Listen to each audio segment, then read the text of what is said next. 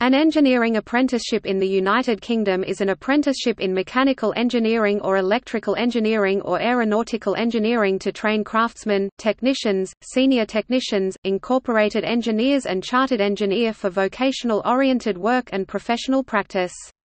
Chartered engineers are usually formed through a university degree program at the master's engineering level and may undertake a short form of postgraduate apprenticeship. A typical example is the apprenticeships formerly available at the British Thomson Houston and English Electric companies at Rugby in England.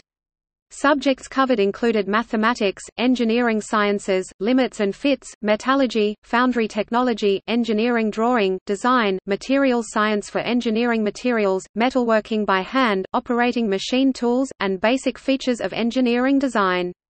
Also refer to apprenticeship and the UK and German section.